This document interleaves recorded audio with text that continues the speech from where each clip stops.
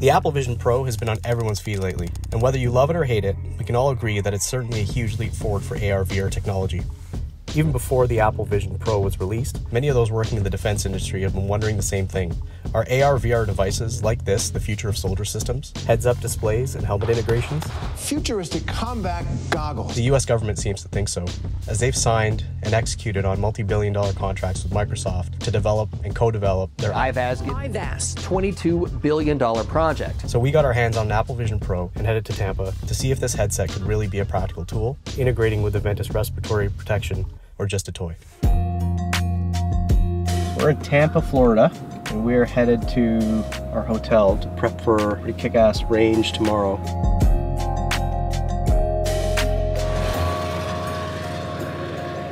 We're here at Fishhawk Sporting Clays in Lithia, Florida.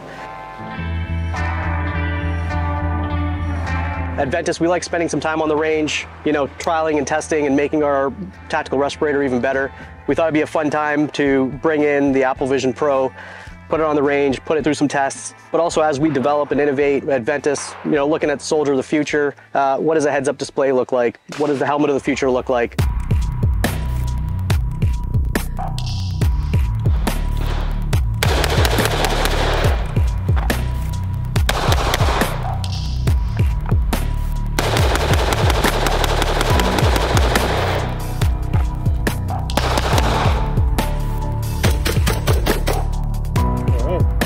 Yeah, it was really interesting kind of looking through a camera.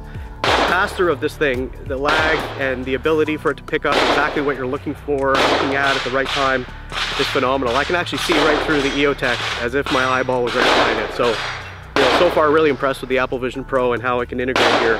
So depending on what you're looking at, that becomes really granular. When you're looking around the peripheral, it's a little more pixelated. But no, the ability to look down my iron sights on my Glock, the ability to look through the EOTech on the long gun, pretty impressed in the first 1 hour of us trying this out. Taking a mag?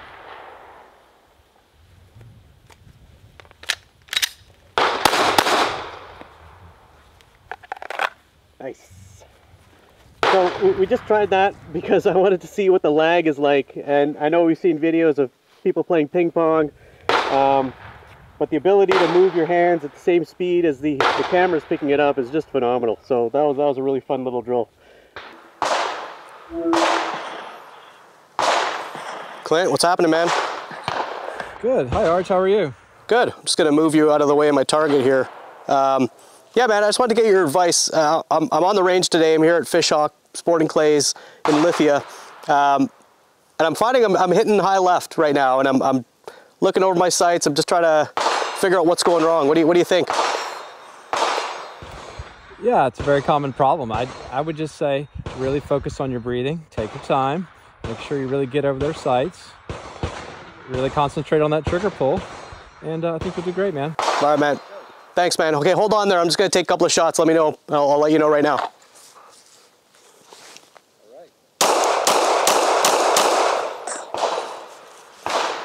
Okay, yeah, dead center, thoracic area. I'm feeling good. Oh, sweet. So cool. So on there, like I had you come up in front of the target. I just kind of pinched you, moved you out of the way. We had our quick chat. Target was open. Fired a couple of rounds. You're still there. Wow. Oh, it's so cool. This must be what it's like to be hair and makeup. I'll just pretend you're Brad Pitt under there, okay? The Bollywood version of Brad Pitt. As someone who spent 20 years in the forces, wearing nods, night vision goggles, and a number of other accessories on a helmet, this thing hasn't bothered me one bit.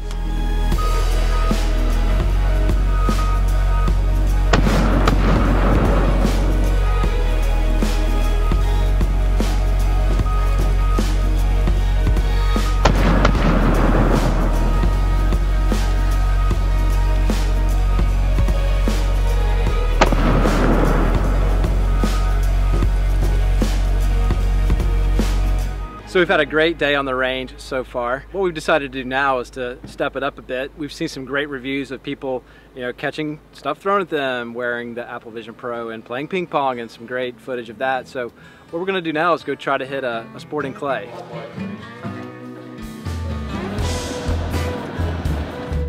Okay.